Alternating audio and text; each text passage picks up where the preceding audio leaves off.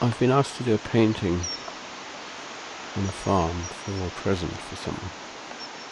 The sister of the girl who lives on the farm, or the woman rather, wants to give her a present, so asked me to do the painting.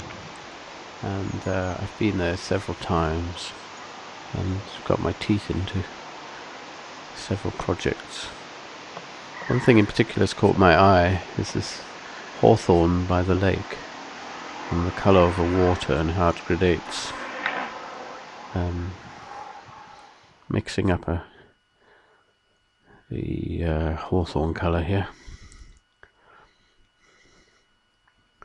It's wonderful when the light catches it. So I'm going back today. Looks like there might be a bit of sun. There's so many things to look at. There are a lot of different views. There are the Bromham Hills, which are iconic hills of this area. And the light, when it plays on them, is brilliant. But the water can keep me going for a long time. Problem is, leaves are dropping off the trees soon. So in this painting there are hardly any leaves at the moment.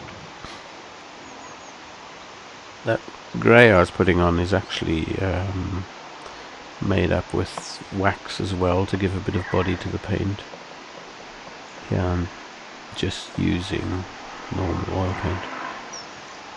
But sometimes if you want to build up some texture, you can mix various elements into the pigment. Makes the paint go a lot further.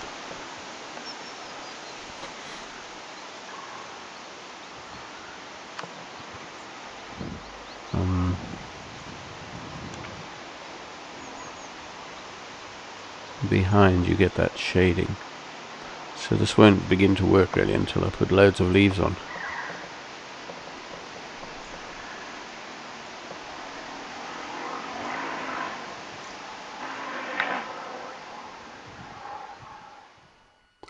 Actually, there's so much happening, it looks like this painting is too small, but in a way the painting takes on a life of its own, and the scale depends on the amount of detail or lack of detail.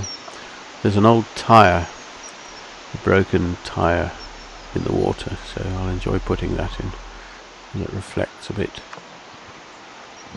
So just to finish off, some views of the water.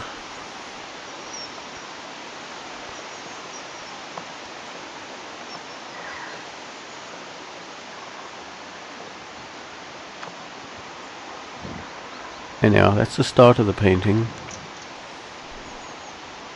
so I'll be adding a bit more